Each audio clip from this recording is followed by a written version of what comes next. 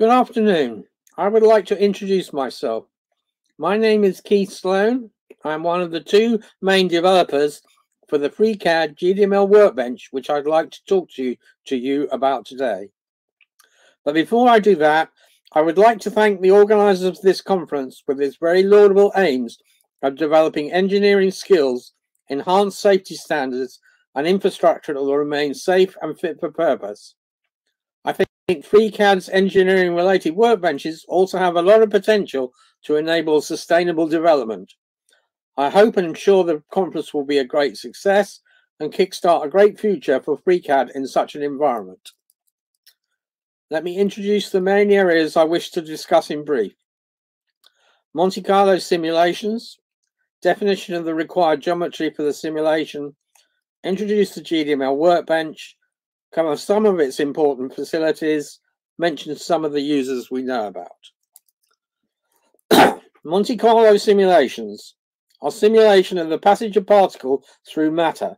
Such simulations are applicable in high-energy physics, nuclear and accelerator physics, the design of shielding in the space environment, various medical usages such as dosage, design of PET scanners, etc.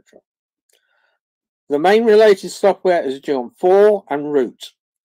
Experiments are written in C++, but optionally you can have the geometry defined in a markup language, which is what GDML is.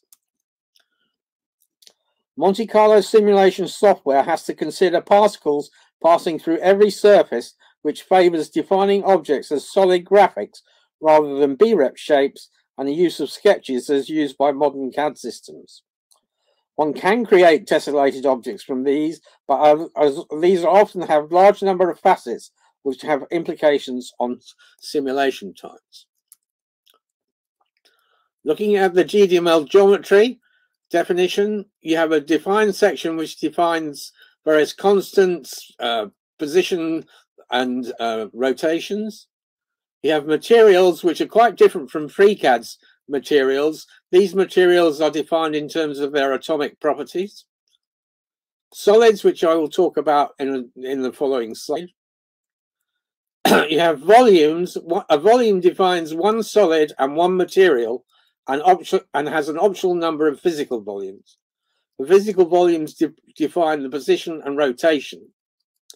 So you could have a volume with 4 physical volumes, and that volume would appear in 4 different locations. Assemblies are multiple volumes. There's various rules, no overlapping volumes, no duplicate names, etc. Now, looking at GDML solids, there are over 30 solid types. FreeCAD's part workbench just has 6.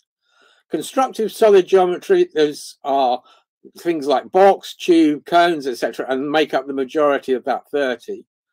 There are some CSG-like, such as polygon and polyhedra. In the case of the workbench, these are all implemented using FreeCAD's part feature Python objects, and the objects' properties are the same as the GDML definition. So you can change the property through the properties editor, and things are instantly changed in the display. Some GDML workbench history. There was a meeting back at SLAC in 2011, and Emmanuel Deluge, who was working at CERN, started a C++ workbench. Emmanuel seemed to stop working on his workbench. I started an initial FreeCAD workbench, which was based on GM4's Python library, which at the time was still under development. That GitHub is still available, but it's been retired and archived. I then decided to take a new approach and implement a GDML workbench where the GDML solids were implemented as FreeCAD Python objects. So I could implement all the solids and have their properties as per the GDML definitions. Thanks to some recent enhancements by Mantha Hindi, this now supports arrays, mirrors, extruded and revolved sketches. It's useful to understand the relationship between how things are defined in GM4 and GDML and how things are implemented in the workbench. You have materials in GDML and also in the workbench. Volumes in GDML are implemented as parts in the workbench, and parts are also implement assemblies. The solids are implemented as GDML objects, and a solid can have a material. Note that with parts, there is a placement, which is basically position and rotation in precad terms, and the GDML object can also have a placement, which is position and rotation. When you go to export, then the export sorts out the requirement for physical volumes and adjusts the placements to make the right physical volumes with position and rotation. So what you see in freecad should also be what you see when you import the geometry into Geons.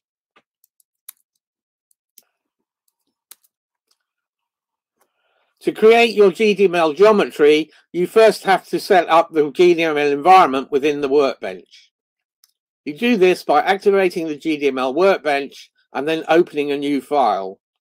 This will bring in a whole load of GDML definitions, and you should end up with a screen that looks like the screenshot on this foil.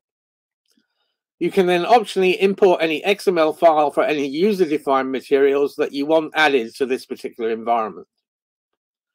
You can then start creating volumes and assemblies by creating a freecad part, and then you can add solids to each of those, adjust any properties, set the material, etc.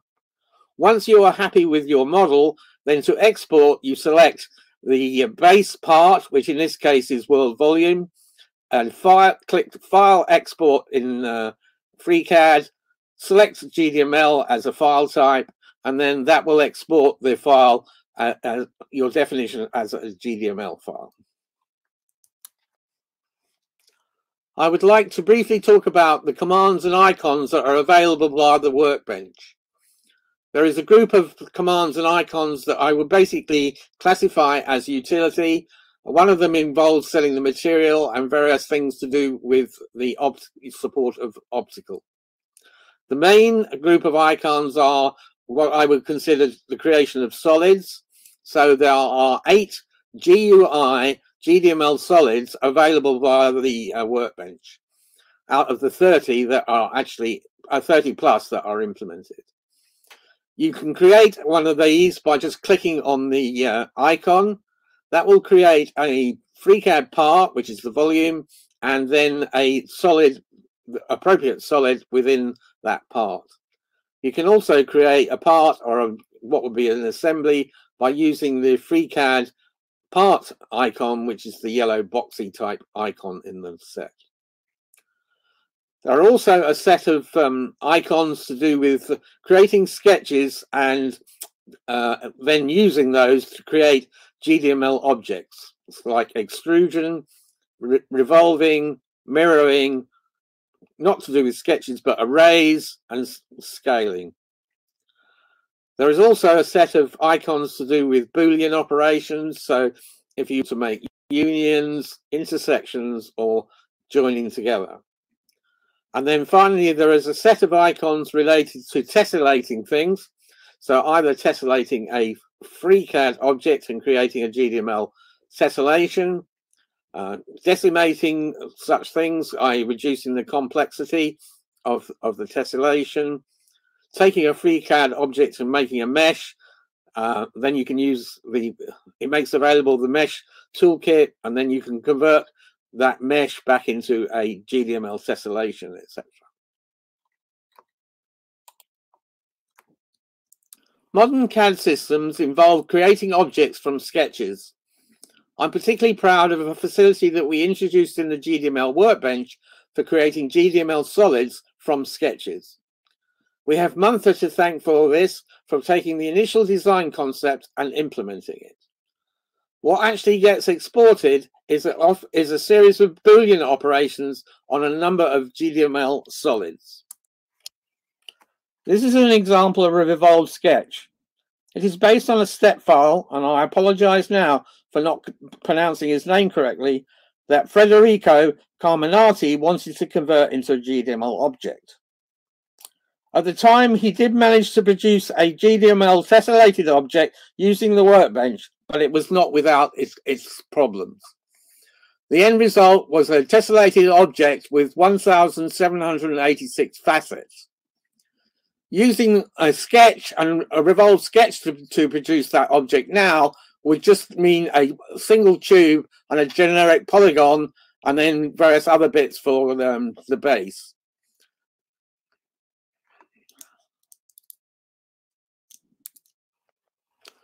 This is another example of the use of extruded sketches. What you have here is an imported step file, and using the 2-sketch add-on workbench, 3 sketches have been created at various cross sections. These have then been extruded, and then the extrusions have been fused together in Boolean, and that's created the final object.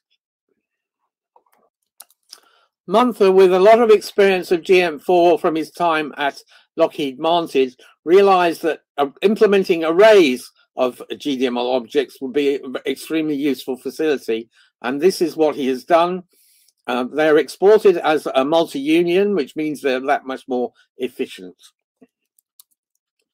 The workbench offers a number of facilities for creating GDML tessellated solids, either directly from freecad objects or from meshes, and also manipulating those tessellations. One of the tessellation facilities is called gmesh-min. This first of all creates a mesh from the object and then uses gmesh recombine to reduce the number of facets. It does this by combining suitable triangular facets with comp facets. The screenshot shows Federico's step file, which has been gmesh-minned. This produces 1,799 facets and 1,623 vertices. This is very similar to the result he obtained by using numerous processes in the workbench in the past. When creating a geometry, there are a number of modes of working.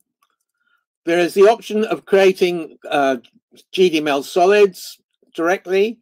There's the option of using freecad sketches, which you can then extrude and revolve.